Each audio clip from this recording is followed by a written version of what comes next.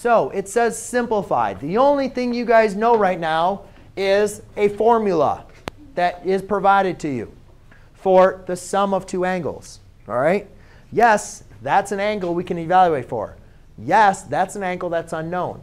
But before you start passing judgments, let's go ahead and try to plug them into the formula and see what happens.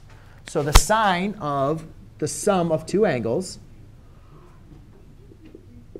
which we'll call u and v, equals the sine of u times the cosine of v plus cosine of u times sine of v. All right? And I'm going to call this u and that v. OK? So the next thing, Ryan, that I do now is if I know it u is 3 pi over 2 and v is pi, now I just plug those in for u and v. OK, Emily? And that's really all we did last class period. You're going to give this formula. You're going to give it a problem like this. And you just plug in u and v into your problem. It's really basic as that. So it's sine 3 pi over 2 times the cosine of theta plus cosine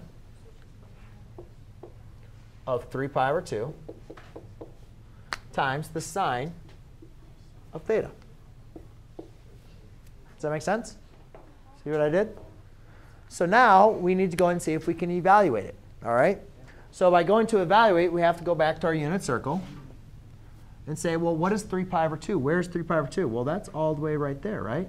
And on the unit circle, what is that coordinate point? 0, negative 1. So if I want to evaluate the sine of that, the sine is the y coordinate, which is negative 1, times cosine of theta, which we can't evaluate, plus cosine of that point is 0. Well, 0 times anything is 0. Negative 1 times cosine of theta is negative cosine of theta.